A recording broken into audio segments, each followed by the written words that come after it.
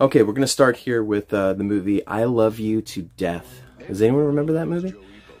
Starring Kevin Kline. It's based on a true story of an Italian-American who heavily cheats on his wife.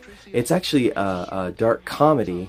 The story goes that the wife, I guess, tried to kill him with the help of her mother and friend of the family. I don't know how much of that was fabricated for the story. River Phoenix is in this. River Phoenix. Before he passed, obviously. He's great in it. The entire cast is great. Tracy Ullman is the wife. She's amazing. Kevin Kline, even though it's an over-the-top Italian accent. Joey Boca. Some cheese and crackers.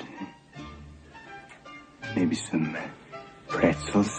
Something out of like a House of Gucci type of deal. It's still very enjoyable. I actually didn't mind Lady Gaga's accent in House of Gucci, but that's, everybody kind of pinpoints that.